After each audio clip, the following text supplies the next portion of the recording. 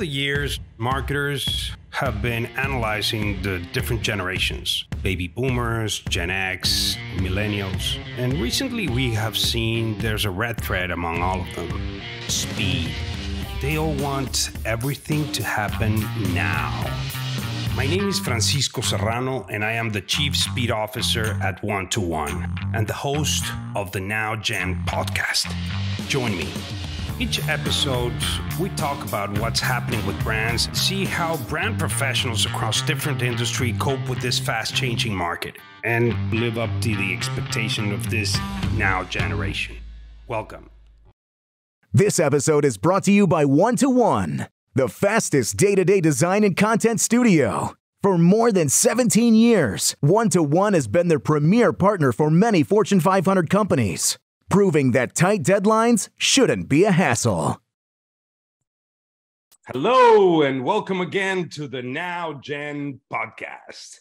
I am excited today because we're going to talk about a very interesting topic in an industry that I am, let's call it that way, an avid consumer. So the confectionery industry. I love chocolate, candy, etc. So we're going to talk about it's the innovation trigger for growth and the importance of adaptability to consumers' attraction to their needs if it's something that it's going to trigger growth in your company and for your brand. So it's going to be an interesting topic, right?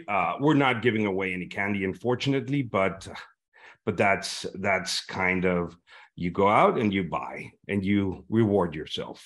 And for that, I have a rock star in the industry. His name is Guillaume Simon.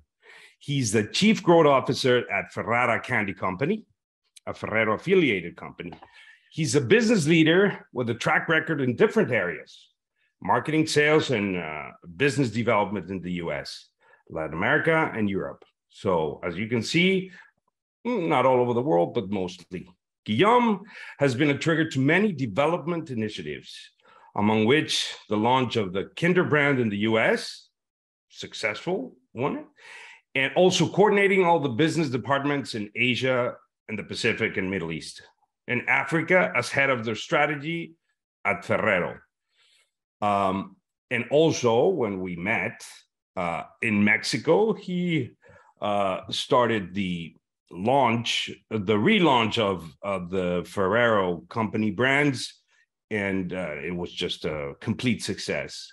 So listen, and let's learn from this individual. Hi, Guillaume. Thank you so much for being in the podcast today. Hi, Francisco. Buenos días. Muy buenos días. How are you? Very well, my friend.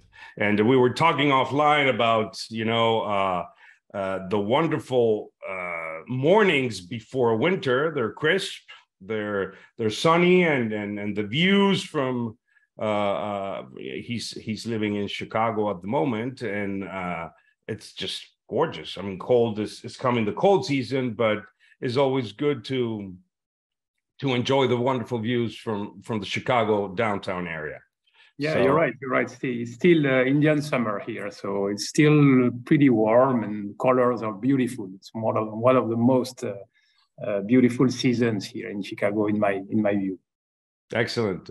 Well, before we dive into the matter, why don't you tell us about your background, Guillaume, and what is it that you're doing right now for the Ferrara Candy Company? Okay, yes. Right now, I'm a Chief Growth Officer for Ferrara Candy Company. So Ferrara Candy Company is a Ferrero Group affiliated company, which means that we belong to the Ferrero ecosystem. We are focused on the sugar candy, whereas most of Ferrero is mostly focused on chocolates and now biscuits. They also the Tic Tac brand belongs to Ferrero also, so there is a little bit of sugar, but we are very focused on this. We are a division that has been acquired by Ferrero some years ago, around 5 years ago, if I'm not wrong. And the idea of this acquisition is, of course, to get competitive position in the world. Actually, we have a little more ambition that I'm mentioning right now. I cannot tell you everything, all our plans, but we want to make this business growing business, fastly growing business. If we look at my background, I worked in 2 companies in my career, only 2 companies. The first one was Danone, and I worked 10 years from Danone in different parts of the world, more precisely in Latin America. I worked in Venezuela, in Panama, then in Mexico, and then I had a 4 or 5 years period in France. After that, I switched to Ferrero, which was probably the smarter decision in my career. And I started in France, in Ferrero, in different marketing and sales function.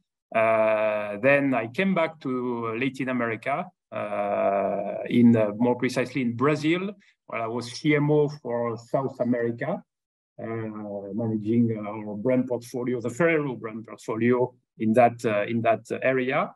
Then I moved to Mexico, as you indicated it in the introduction, as also a CMO. So again, in marketing function.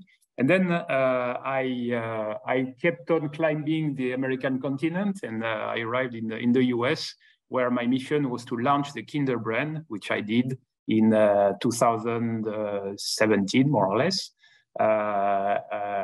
And I spent a lot of time in the US, in New York, and then in Los Angeles, focusing on Kinder. After that, I spent 1 year, more or less, in Luxembourg, which is where our international global headquarters is, as you mentioned, head of strategy for the other part of the world, so Asia Pacific, Africa, Middle East. And then I came back to the US, this time to develop our business at Ferrara Candy Company. So this is my career, a lot of different geographies, as you know, a lot of different type of missions too. And I must say I'm pretty proud of what we have achieved with Ferrero, with the teams that I've been working with in the last years. Probably the most notable thing in the US is the launch of Kinder, which is, as you mentioned it, fortunately a big success. So we have built here the foundation of something that has brought a new way of eating chocolate in the US, I think. Yeah, I can tell you that. I mean, it's just there's always like this, the Kinder Surprise Egg, which is like very, very successful all over the world, and in the US, it had a couple of hurdles, right? For whatever reason, and now I see it, the Kinder brand everywhere, and it's just that flavor that is unique to that brand. You don't find it anywhere else because you have all the different massive brands of chocolate in the US, but there's nothing like the Kinder brand. And I tell it as a consumer because I was brought up in Mexico, and Kinder became part of the ecosystem of candy after a while, right? And in the US now, it's everywhere. So congrats on that. But when you say that you're in charge of the growth, the business development at Ferrara, what exactly that is? I mean, you're involved in the sales arena, or in the brand nurturing, or in the pushing of the business distribution? How does that? Tell us a little bit more about that. Yeah, it's a little bit of everything, but my focus is on mid-term, long-term growth. Okay. So we want to build this business. This business has been very focused on short-term growth and actually giving excellent results, because 4 months ago we became the leader of the candy market, the sugar candy market in the US. Wow. So very good result due to the focus, due to the innovation, due to a number of factors that have been very successful in the past and are giving result right now. Now, the way we see the future is a little bit different, because we know that the drivers that we will have to activate to accelerate our growth will have to be a little different. We'll have to consider also our will to become a worldwide company, not only a US-centric company. So I'm preparing the path for an acceleration of our growth. So my job is this one. So it goes through planning. Planning is a part of it. So not only short-term planning, but also mid-term, long-term planning, because we know that to achieve our ambition, we need to be able to plan it. And we are very dedicated to that. Then it's about strategy. What is a strategic path to reach our ambition? So we need to prepare that. There are different drivers that we have identified. We have also sized our potential, right? And then we need to, of course, part of it is to work on how to get there. And there are different implications. Strategy is one, but you can imagine it has an impact on different functions, sales, marketing, HR, because we need also to have the capabilities to build the capabilities to deliver this growth. So you act in a lot of different areas, but I would say the common point is that you are focused on mid-term, long-term growth, and not only short-term growth. Okay, gotcha. And a question for you is when you're talking about growth, you're talking about brand distribution and making sure that the products get to the consumer, right? And in order to do that, do you think that different flavors, textures, like innovation helps you to achieve that top of mind and that that penetration of the market? And how do you structure that? I mean, imagine that you have a portfolio and you want to grow it. Do you sell the same more geographically, or do you like inject innovation because it's key to the growth of the category, or jumping into different categories? Well, at Ferrero, but at Ferrara in particular, we start with the consumer. So the way we see innovation is, for us, there are two types of innovation. One type that we call proximity, which is about maximizing the potential of the brand through flavor extension, packaging extension, panel extension, etc. So the innovation here is taking the equity of the brand and stretching it as much as is possible, as much is relevant for the consumer in different areas where it makes sense. This is proximity. Then we see another type of innovation that we call transformational, which objective is to bring a change in the way the category is consumed from the consumer. So it can be within the categories, can be bringing consumption from outside of the category, but the objective is really to change the habits. And those are the innovation that have the most impact on the category, because proximity innovation can drive proliferation of SKUs. So too many products, too many flavors, etc. And this is usually not good for the efficiency of the category. Efficiency, if we measure the efficiency in terms of dollar per pound, for example, or in terms of velocity, right? On the contrary, a transformational innovation, changing the habit of the consumer, will bring incrementality to the category, and will change also the perimeter of the category. So this of course is where we mostly pay attention, because if we want to build the future of this category, and as a leader of the market, we work for us, but we work for the category also. And if we want to build the future of the category, this kind of innovation is what will allow us to do that.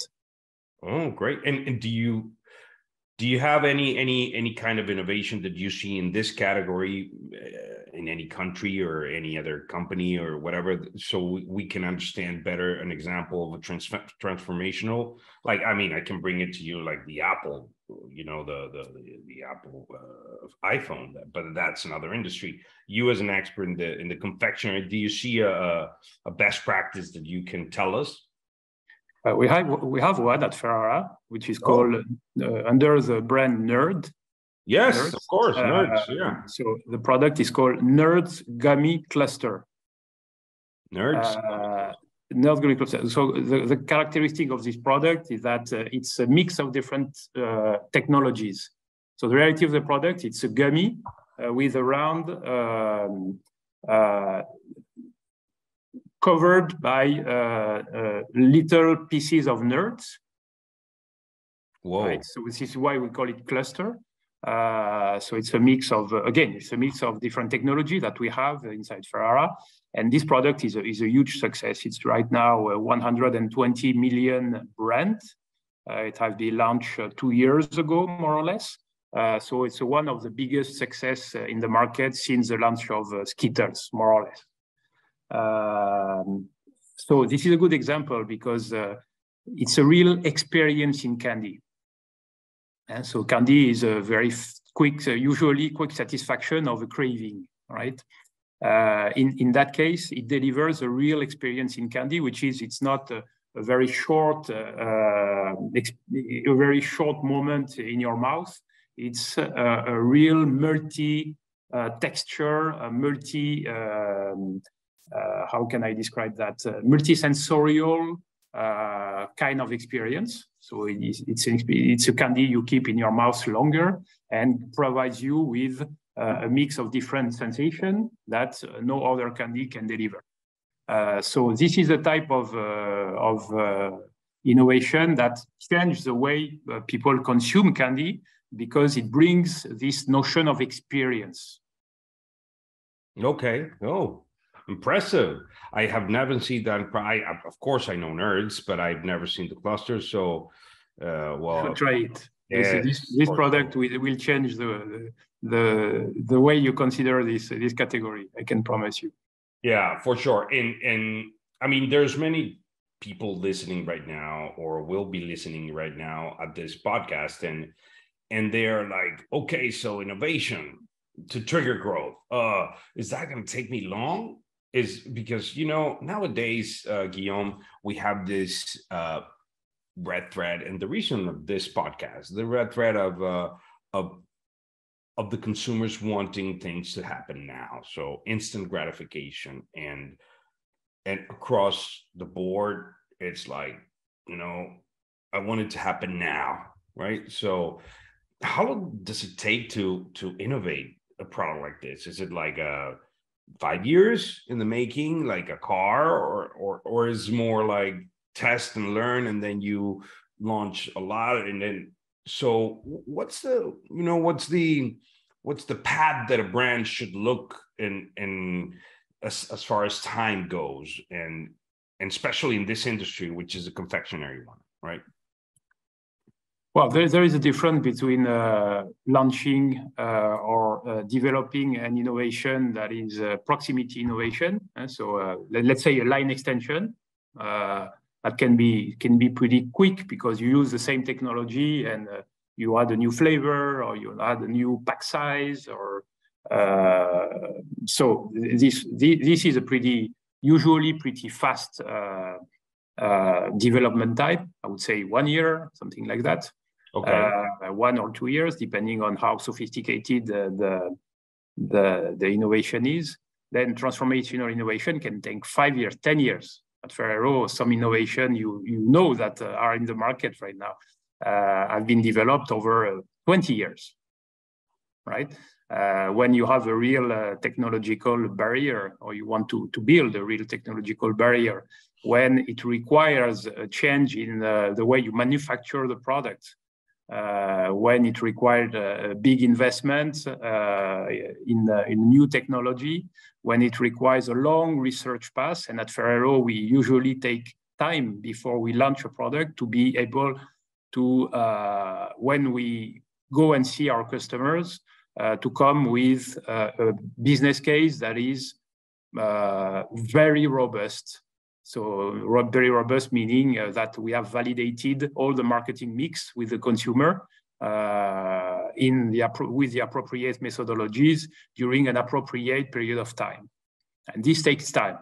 Okay, so the way we work at Ferrero most of the time is with patience, because we know that time has a value when you develop innovation, in particular when it's about fine-tuning and making sure that your innovation meets the needs of the consumer or create a new need in the market. So again, it can take 3 years, 5 years, 10 years, 20 years. It depends a lot on the kind of innovation. And do you feel that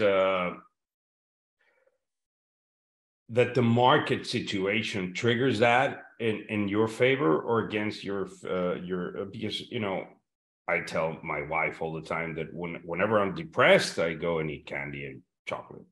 And whenever I want to celebrate, I go and eat candy. It's like it's my indulgence, right? Does that influence the consumption and the need for innovate in the confectionery industry? It does, but we noticed that in the US in particular, the usual habit of many manufacturers is proliferation. So every year you have a new innovation, every year you have etc. And I don't know a lot of brands that can afford this pace of innovation. Apple can, right? Because each year there you have something new. Each year you have so it's a very fast cycle. In food, it's more difficult to do that because bringing real breakthrough every year is almost impossible. So I think the pace of innovation is what probably differentiates the way Ferrero operates than versus most of its competitors, particularly in the US. Kinder is an example. It took 10 years to prepare, to decide that we were ready to launch Kinder. But when we did it with a business case that was rock solid because we validated every aspect of this business case to make it successful. Wow. Yeah. And do you feel that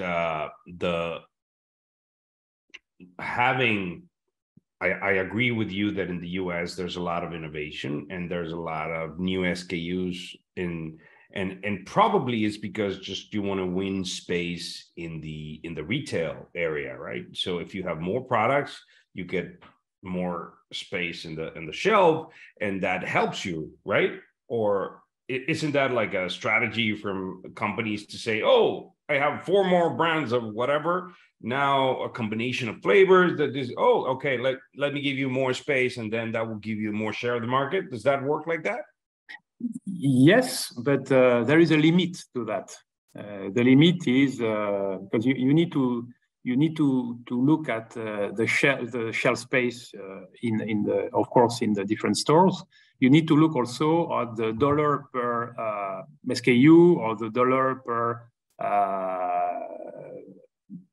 square meter or the dollar per pound you are selling, because this in the end what makes a difference, right? So having more and more and more and more facing but diluting your value because you're doing that is not a good idea. Also because the more products you have in a store, the more labor intensive it becomes. And so you can find yourself with a very large range of products and a lot of out of stock on your core business. And what remains when you don't have the right, I would say, presence in the store to ensure maximum visibility is the SKUs that are rotating the less, right? So the value you create in the store becomes lower and lower because of this. So innovation is, of course, a driver of growth. Everybody knows that. But I think there is again, there is a limit to proliferation. There is a limit to number of innovation you can do, unless you have a strategy of in and out, and you need to manage your range also in the way you innovate. Yeah, and tell me, does the e-com world,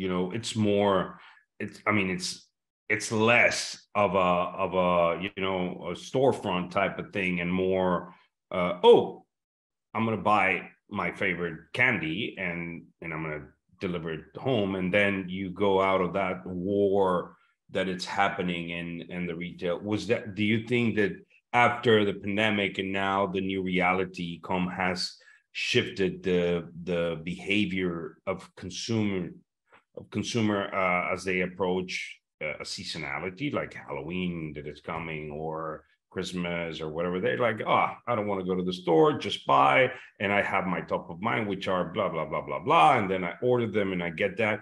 Do you see that happening and growing, or do you feel that retail is not going away and is going to be there for the keeps? I mean, as a general idea, not going into the details. Yeah, well, e-commerce is growing for sure. It's still pretty small because for e-commerce, for impulse, needs to be managed differently, and because impulse works with visibility in the store. So you need to create the same visibility in e-commerce, because otherwise you almost never have candies, sugar candy on your shopping list. Never, right? Yes. So what triggers the purchase is you go to the checkout and you see at the checkout the presence of candy, or you go through the snacks area and you see some candies and you buy them. So it's an impulse purchase. Impulse is more difficult in e-commerce, but impulse is not impossible in e-commerce. So you have to build a real. You cannot, if you are just present in e-commerce, it's not enough, right? You need to create visibility in e-commerce, and there is a specific strategy for that we are working on. So, do I think that e-commerce will replace the retail? No, I think retail will remain, of course, for a number of reasons. Do I think that e-commerce will grow? Yes. Do I think that impulse needs an additional effort in e-commerce? Also, yes. We, as consumers, see the companies offering all these sorts of different options coming in the shelves and in e-commerce, and trying to say this is the right chocolate or the candy or the soft drink. What is next? I mean, you are like a visionary, and you have seen a lot of products from a lot of companies all over the world. Do you see, and you were talking about transformational, do you see a shift, an important shift in the next 10 years for this industry? And do you feel that, or it's just going to be slow, it's not going to be transformational like in the communications industry or in any other category? How do you see the confectionery industry behaving in the next 10 years? So it's difficult to answer this question. Confectionery regroups a number of categories. Do I see transformation? Yes. I think some manufacturers like us will drive the transformation. Do I see it as a fast transformation? I don't think so. I think it will take some time. Also because the consumption is there. if you look at the candy, sugar candy category, this category has been growing double digit for the last 2 years. So basically, this category is now 30% bigger than it was before COVID. Wow. Wow. So there might not be transformation of the category yet, but there is a transformation in the habits of the consumer.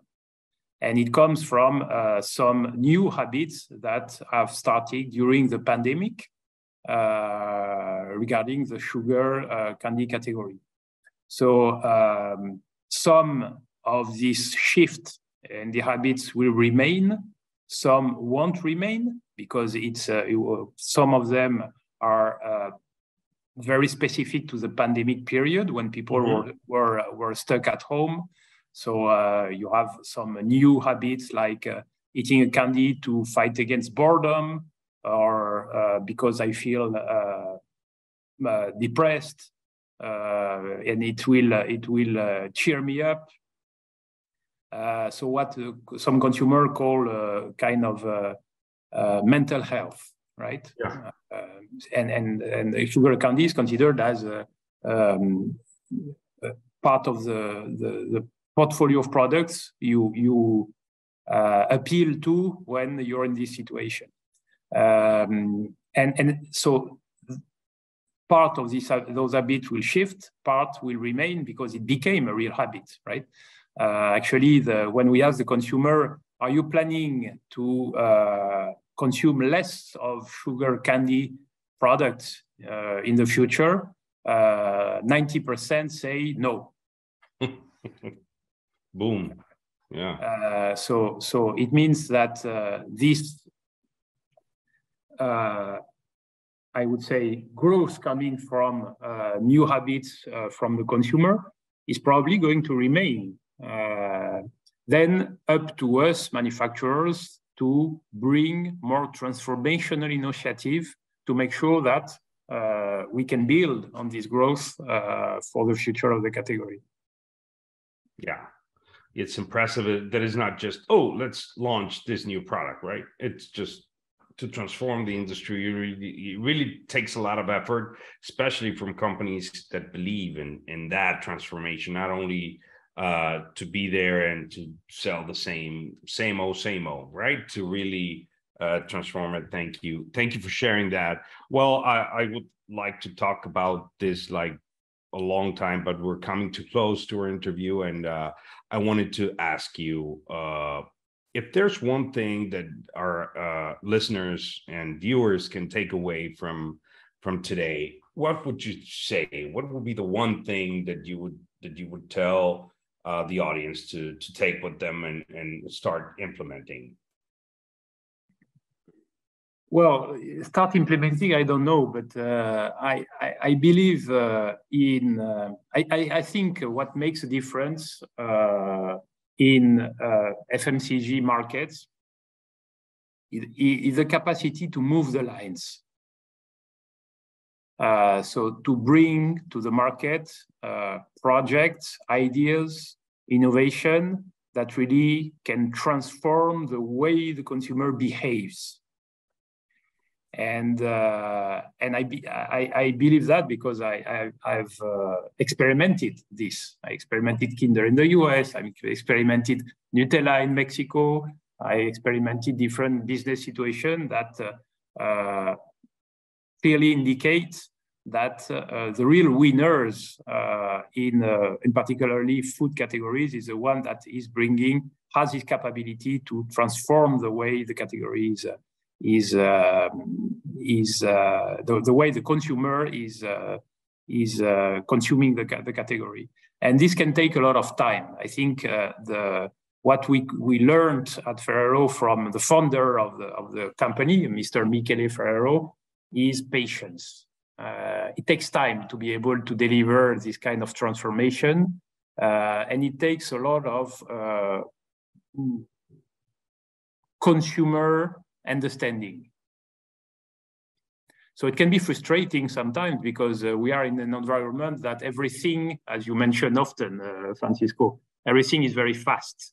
and has to go fast. Sometimes it's necessary to take time to do things slowly with more time, because what you will get in the end is the capacity to really, again, move the lights, to really bring breakthrough. And bring breakthrough is not through speed. So there is, I would say, a part of the business that needs this speed of execution, this permanent speed of execution, need to be faster than your competitors, yes. And there is another part of the business that is about preparing the future, that is about driving transformation for the category, that takes more time. And you, I think, need to manage the patience it requires to be transformational with the speed it requires to win every day. And this balance, which is not hard to achieve, is what, for me, makes the difference in the end. Okay, well, it is something that makes a lot of sense, because you cannot approach a breakthrough problem or challenge if you are focused on the day-to-day only. You need to have your eyes on the road ahead, more than just short term, but really transform, like you said, 10 years to develop in the US. Impressive. Thank you, Guillaume. I wanted to ask you, this is a fun part of the interview.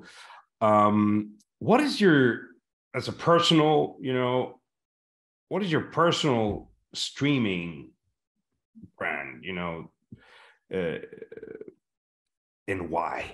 Do you like watch any, there's a boom in all this video streaming categories, and which one is the one that Guillaume watches and why? To be honest with you, I read more than I watch streaming videos. Okay, for sure. Now I use Netflix because I like documentaries. So this is where Netflix or Hulu, if you were talking about those kind of platforms, yes, is where I try to pick my favorite documentaries. Wow. So documentaries is kind of your bread and butter that you want to watch. So, yes. Okay, great. And Netflix is your go-to? Depends. Netflix or Hulu, etc. I'm more driven by the kind of documentaries I can find than the platform in itself. Okay, great. Thank you very much for that insight. We always try to, what's the point of view and what's the consumption in a different segment that the professional is doing their work. So and why you do it. So that speaks a lot about, gives a perspective of what's happening in the mind of the person that is talking. So thank you for sharing that. Well, Guillaume, where can people reach you if they would like to, maybe ask a question or whatever? Is it a question? Yeah. Where can people reach out to you to if they wanted to ask a question, whatever? Is it LinkedIn, or where's a good place? Yes, LinkedIn is a good place to do that. Okay, absolutely. Perfect. So Guillaume Simon. Well, thank you so much for being here. We've been talking to Guillaume Simon. He's the Chief Growth Officer at Candy Ferrara Company, a Ferrero affiliated company. And I thank you for being here, Guillaume. And all the listeners out there, if you want to be on top of what's going on the brand world and how the professionals like Guillaume are taking on the challenges out there from the now generation and the fast-paced market, doing whatever they want to do every time different. Well, please tune in the next episode of the Now Gen podcast. Thank you so much for listening. Thank you, Guillaume. Thank you, Francisco. See you soon.